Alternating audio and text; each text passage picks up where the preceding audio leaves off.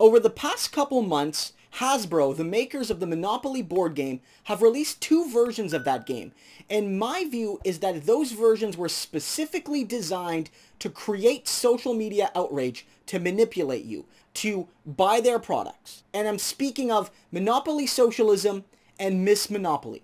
Now, I'm not making an equivalency between the ridiculousness and inappropriateness of each of these versions. I think the Monopoly Socialism one is objectively worse and more shameless.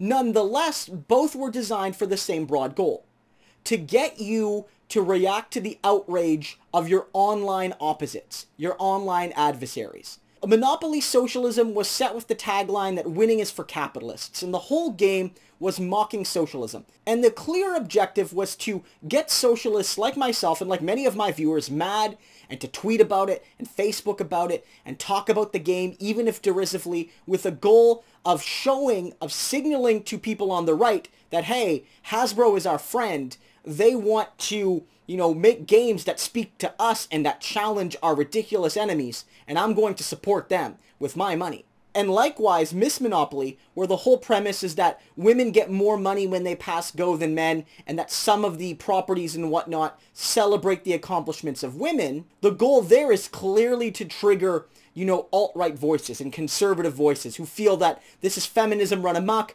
that pay equity is a myth, but board games are still buying into it, and on and on and on, to create hashtags. And then, of course, people like myself, people on the left, progressives broadly defined, would see that, mock it, and associate Hasbro with positive progressive branding, and be more likely to buy the game, and talk about the game, and give Hasbro free advertising.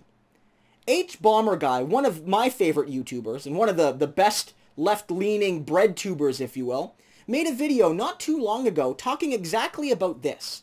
The video was called Woke Brands, and he noted that in this age of advertising, there's nothing more potent than the sort of free advertising you can get than when you sell your product as a moral crusade.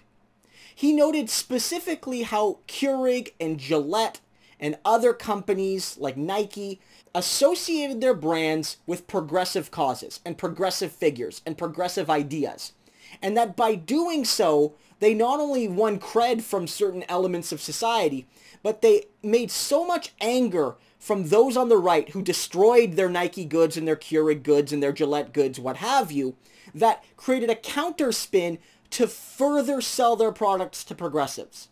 These hashtags that were generated, the videos that were generated, the articles that were generated, none of that had to be paid for. And yet, it probably generated significant amounts of sales.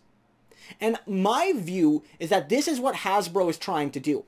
It's even sort of related to their fairly recent millennial Monopoly version, where they mock millennials and the fact that we're poor. Like, isn't it funny that millennials can't afford housing and food and shelter?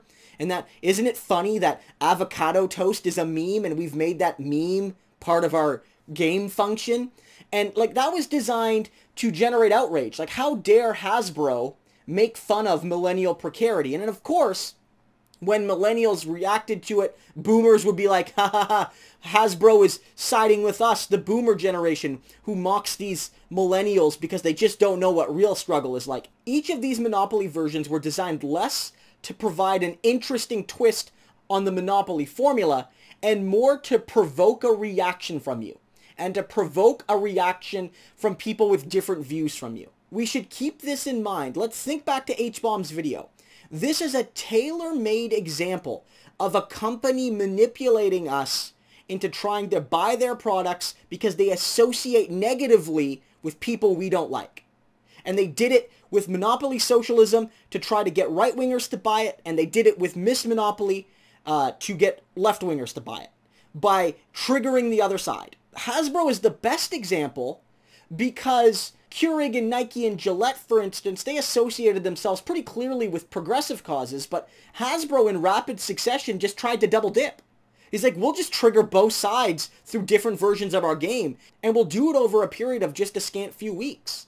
When you see something like Monopoly Socialism or Ms. Monopoly, think about it less as a product with an actual function, like this is actually something they're trying to sell me based on the product, and think about it as a platform to create moral and ideological outrage.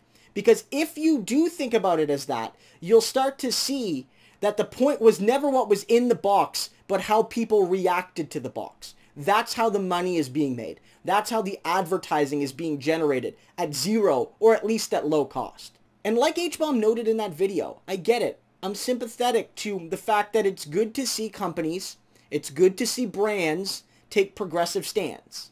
Like, it's nice to see. But we have to remember that they're not doing it altruistically.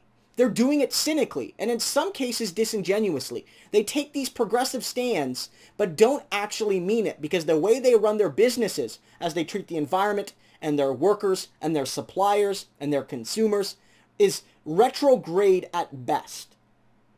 So don't let them manipulate you. Don't let brands manipulate your sense of social justice for profit. Don't let them do that. We have better things to focus on, and we have better things to spend our energy on.